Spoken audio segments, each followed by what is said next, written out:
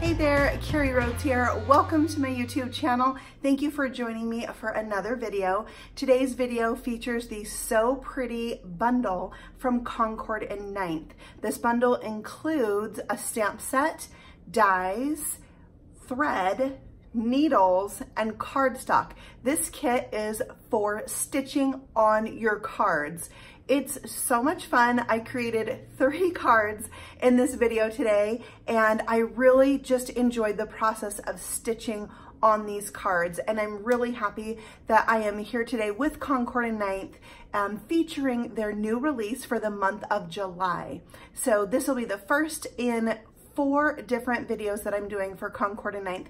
So watch out for these videos every Friday for the next 4 weeks. All right, so let's get stitching. Before we start stitching though, let's go ahead and make a background that we can do the stitching on. So I'm taking one of my favorite stencils. Maybe you can tell it's been used a lot.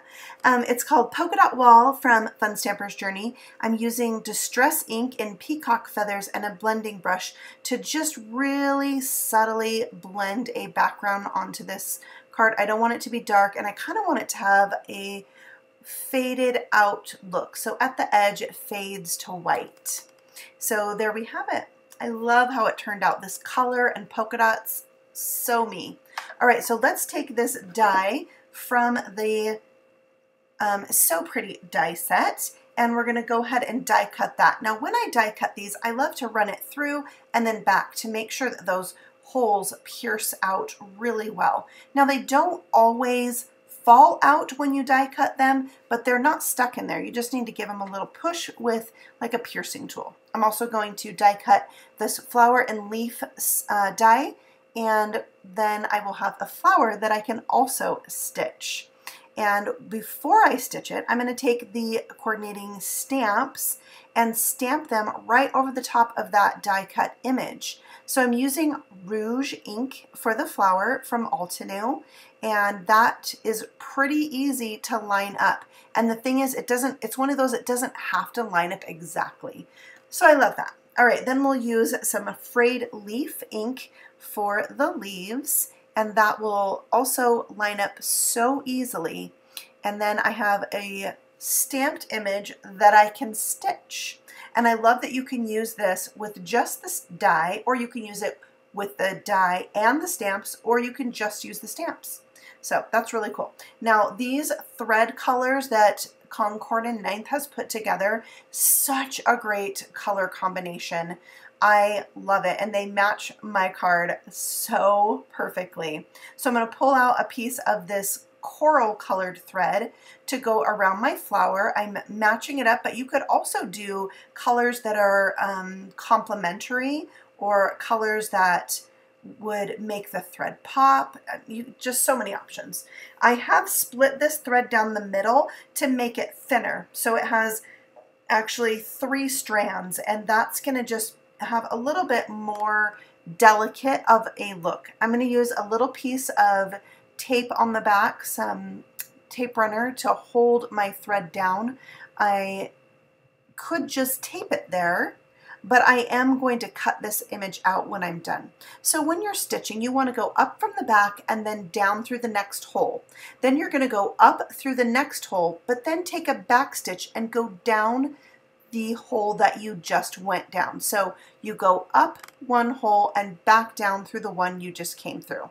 All right, so that is how I stitched every card, every piece on these cards today. And it is a really clean look from the back as well as the front, and it goes pretty quickly, but it is so addicting. I just want you to know, like, once you start stitching these things, you might want to stitch all the things. So I went all the way around this and gave it a really cute little border.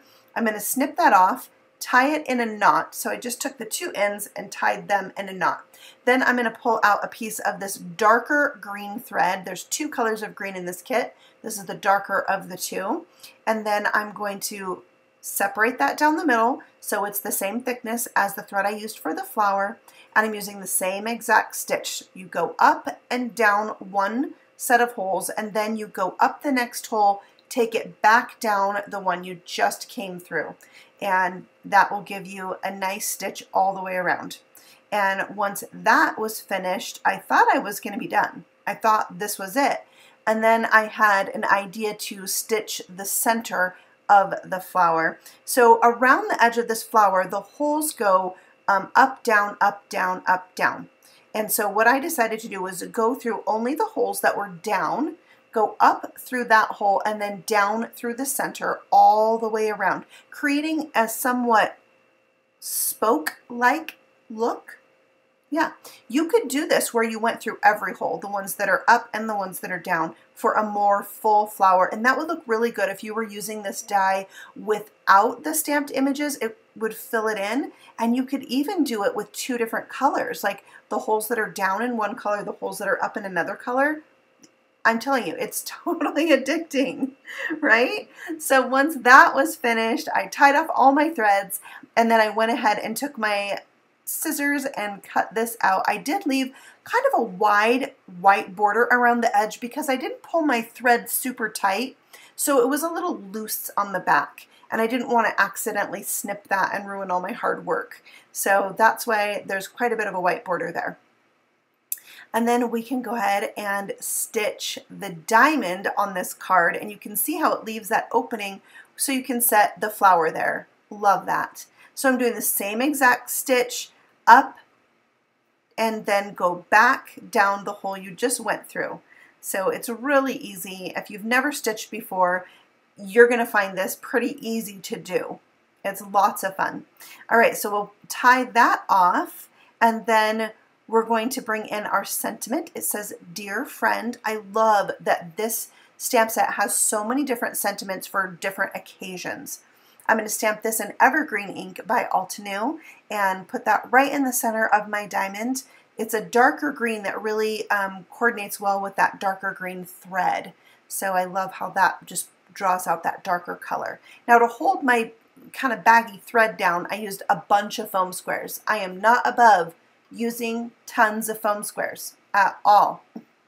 It doesn't bother me one bit. So that's going to stick to my card very well and hold the thread in place. And I love that little opening there. So to finish this off, I felt like I needed a little bling, a little sparkle, so I pulled out some rhinestones and I put one in the center of that flower, and then just a few more scattered on there to dress it up a little bit. And then this will go onto a note card that measures 5.5 by 8.5, scored at 4 1/4. And to hold that on, I'm using some double-sided tape because you've got that bulk on the back from the thread, and so I feel like you need a little something, you know, a little something more sturdy to hold this on. And then I even put some more on the ends just for good measure. And this is going to go onto Nina Classic Crest Solar White cardstock in 110 pound. And that finishes up card number 1. Love it. Those polka dots make me so happy. Polka dots and stitching, yeah, so fun. All right, let's use that same die again, but this time, let's bring in something super cool. It's this little tiny die in the set that finishes up this diamond. So if you wanted a whole diamond and not one with an opening, they have a die for that. And the edge of it has a little wave, and the edge of the diamond has a little wave. So it almost like locks into place so that you don't have to worry whether or not your diamond is going to be perfect, right? They just took the guesswork out of it for you. Thank you very much, Concord and 9th. I love it. So cool. All right, so we have our diamond in the center of that sturdy white cardstock, and then you just go around and push out those little holes that have stayed in, or circles, I guess they're circles. And then I'm going to take the coordinating diamond stamp, ink that up with Honey Drizzle ink, and I'm going to stamp one on either side of my die cut diamond. And instead of moving the stamp, I'm just going to flip my cardstock around in my MISTI and stamp that a second time on the other side. And that finishes off the background for this card. Now for the thread, I decided to use the yellow and the red thread from this one. I'm pulling out a strand of each. I'm going to separate both of them down the middle, so I'll have 3 strands of yellow and 3 strands of the red. I'm going to put both of those into the needle and stitch them at the same time. So I have a red and yellow diamond all the way around.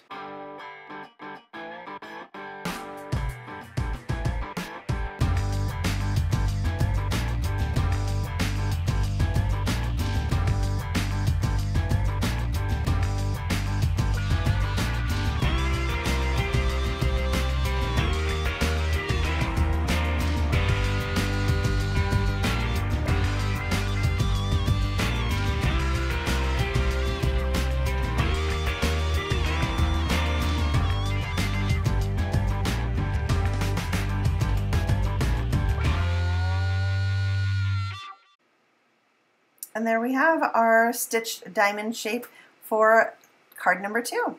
I've tied that off in a knot to finish it up, and now I'm going to make a sentiment strip for this card with crimson ink and the thank you stamp. I'm also going to stamp some flowers for this card. I have the largest flower I'm stamping in Honey Drizzle, and then the largest flower on this multiple flower image. It goes with a kind of leafy stem piece, but I'm going to use it like this for this card, and I'll show you how it works using the whole stamp on the next card. So I just fussy cut those out, and then I'm going to pierce some holes in the center. 2 holes very close together on both or all of the flowers, all 3 of them, yes.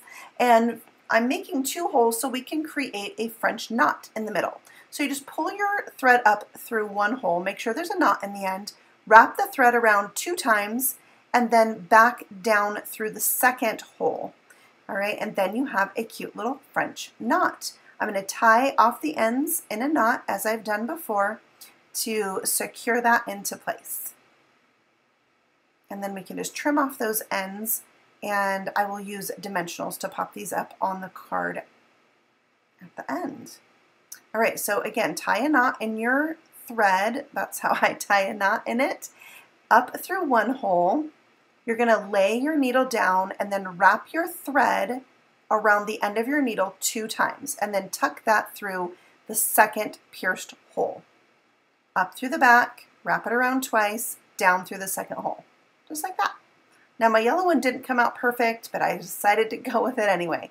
I'm going to pop this sentiment strip up with foam tape on this card. I'm using my T-square ruler to make sure that it's straight, and then I can trim off those edges that hang off, and that just has a clean, crisp look. I love when it goes all the way across.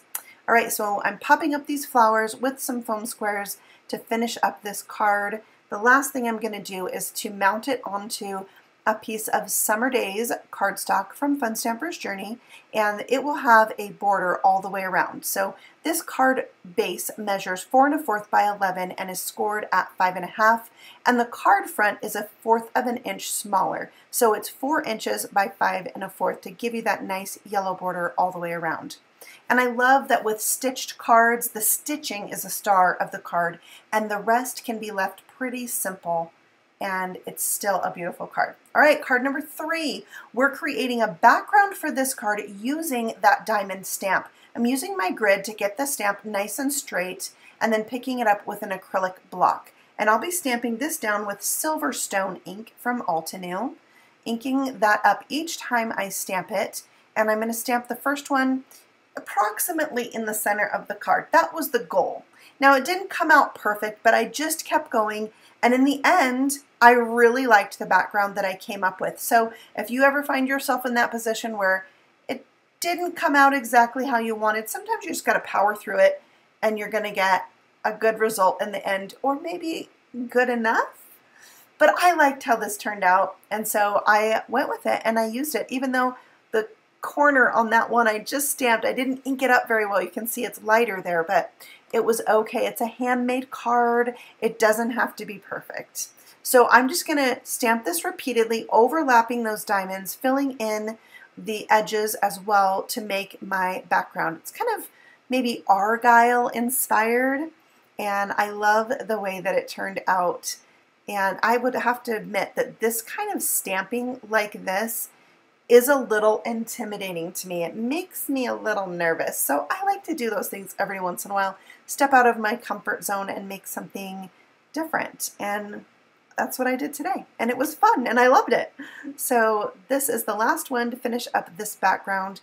And then we're going to bring in my favorite die from the So Pretty die set, the Hello. I'm going to use this so much. So I just used my ruler again to make sure that that was straight. It's not an exactly straight word, so it's a little forgiving. I like that. So we'll tape that down. Now see these little extra holes or circles on your plate? Make sure you remove those before you die cut again, or it will make an impression into your cardstock. And ask me how I know. It's on card number 2. All right, so we're stitching up this hello with the yellow thread. I did not separate it. This is a full piece of thread, and I'm doing the same exact stitch, but what I did want to point out to you is that on this hello, your lines cross over each other, and you're going to end up using some of the holes more than one time. And in particular on this H, you're going to use one of those spots 4 different times. So I'm just going to let this play out for a little bit so you can see that. And I would say my biggest tip for stitching this hello is to go in the order as if you are writing the word. So follow that and it will really help you. If you're not sure about where to go and you accidentally go in the wrong spot, it's okay to then go ahead and back stitch out of this. Out of that, the holes that these dies make are big enough. You can easily do that. So it takes some of that fear out of it. Of that, you know, what if I mess up? Am I going to have to ruin this whole sheet of paper or waste a bunch of thread? Not necessarily. One other thing that you want to be careful about when you're using a long piece of thread like this and you're pulling in and pulling out, you can get your thread all tangled up and it can make a little knot. So you just want to be careful of those and try to catch them before you pull it into a really tight knot, because then you might have to tie it off and start again. All right, so we're coming up on that spot I was telling you about where your needle is going to go through the same hole 4 times. So here I am going through it a 3rd time. Oh, see my knot again. This one got a little tight, but you just want to be really tender and patient with it, and you could probably get it out. And then I like to just pull on my thread a little bit to get the twists out of it, and that helps it to stop twisting up and getting in a knot. All right, so here again, I'm going up through the hole, and then I'm going to go down for the 4th time through that same spot. So I've slowed this down a little bit so you can really see what I'm talking about here, right there. And then you can see how it crosses over and uses that same exact spot. And these holes are big enough that it's not too hard to get your needle through at all. So it is fairly easy. There you have it. All right, so if you ever get to a spot and you're just, I don't know where to go, pull out the packaging for the die set, and it has the stitched image for you, so you can kind of figure it out. I wasn't sure on my O, and it really helped me, so use that to your advantage. That's what it's there for. That completes my hello. Love it. And now I'm going to stamp a sentiment for this one. It says happy birthday from the same stamp set on a piece of Riverstone cardstock with clear pigment ink and white embossing powder. Now when I stamp with clear pigment ink, and especially on sentiments, I will ink up my image and stamp it 2 or 3 times just to get a thick layer of ink on that. All right, I'm sprinkling on white embossing powder and embossing that with my heat gun once it's nice and hot. And then I'm using that branch image. It stamps the leaves and openings for the 2nd layer of this image, the flowers. And those flowers fit right in those openings. So I'm stamping those with Honey Drizzle. Such a good yellow. And you can see right through it and see easily where these are supposed to land once you stamp them. I'm going to cut this out with some scissors. Turning my paper instead of turning my hand with the scissors makes it go so much easier. Before I stick everything down, I decided to splatter my card front with some silver silk from Fun Stamper's Journey. It just needed that little something extra. So I set that aside to dry while I put some white liner tape on the back of my sentiment, and then I'll stick this down to the card front, and you can see I stamped the happy birthday over to the right a little bit. I just love how it's offset like that. And then I didn't have to worry about lining it up exactly in the center, right? And then I stuck my flowers down with some dimensionals. It hangs off the edge a little bit, so I'll just give that a little trim. And then we can fill the back up with double stick tape and stick that down to a Nina Classic Crest Solar White cardstock and 110 pound. It's 5.5 by 8.5 and scored at 4 1/4. Perfect size for my card front. And again, I'm going to bring out those rhinestones to dress up my flower and add a little bling to my card. And that finishes it off. I love the So Pretty bundle. I will be making more cards with it. I wanted to make one more for this video, but it was long enough. So maybe watch for that on my blog or my Instagram. Everything that I've used is listed and linked for you below. If you have any questions, just ask. I love to interact with you guys. If you're new here, feel free to subscribe. I have new videos every week. And I'll be back next Friday with another new product from the July release from Concord and 9th. Thanks so much, guys. I love sharing my creations with you. I hope you have a fabulous weekend and happy stamping. Bye.